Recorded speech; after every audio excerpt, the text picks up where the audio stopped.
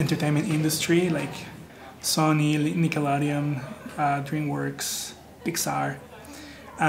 We do promotional materials for their movies and their shows. I love the arts, I love drawing, I love colors, typography. If I were an accountant, they will fire me the next day like, stop drawing things, get some work done. You need to do what you are passionate about.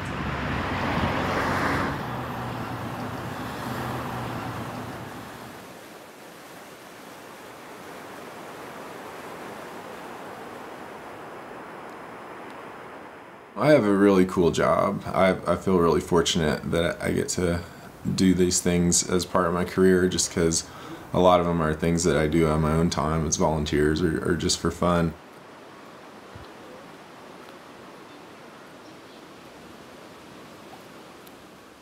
My name is Andy Armstrong. I'm the Resource Management Specialist here at Timpanogos Cave National Monument. Here in our division, we're responsible for looking after the health of the cave resource, doing any mitigation, any restoration to the cave. In addition to cave stuff, we also deal with basically anything to do with the natural or cultural systems here at the park. 501, this is 502. 502, we have a rattlesnake on the trail. 502, clear.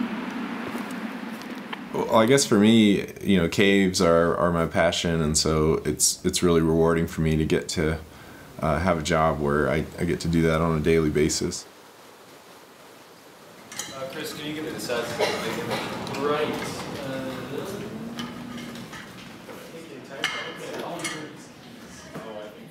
Well, my name is Dane Rolfe. I work at Struck. We're a creative agency.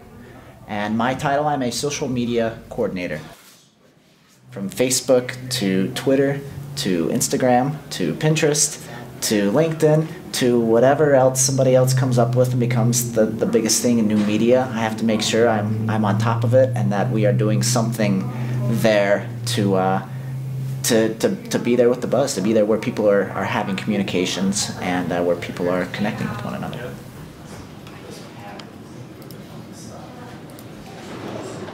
I never would have guessed that the mixture of my education and just my natural ability to use social media would land me a job. So that's fun.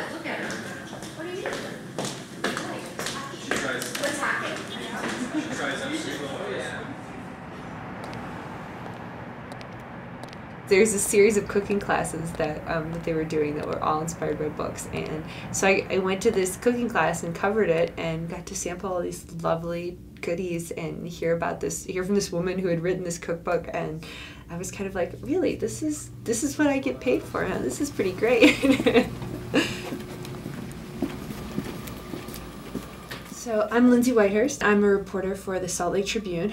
Doing this job, I have really gotten to meet some very interesting people and even see some really incredible things, from ice rescues to meeting polygamists and talking with them on a pretty regular basis, to house fires and murders and car crashes. Just some really interesting things and some really incredible stories from these folks who have lived through some things that I never would be able to imagine. So, and I get to hear all that. It's pretty great.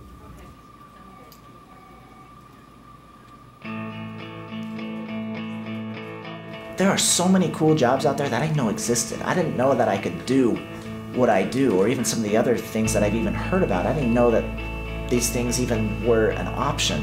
And having an education exposes you to all these different alleyways. Education definitely puts you on a different level and gives you opportunities and the skills that you need to work with your mind and your talents.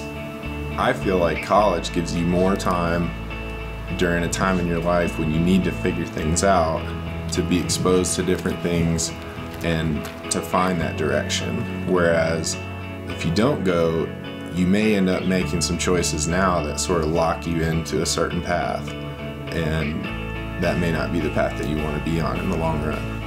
I definitely got my first jobs in the Park Service based on the fact that I had a college degree, where I might not have had that opportunity otherwise. College can absolutely open up so much for you that you really had no idea was out there.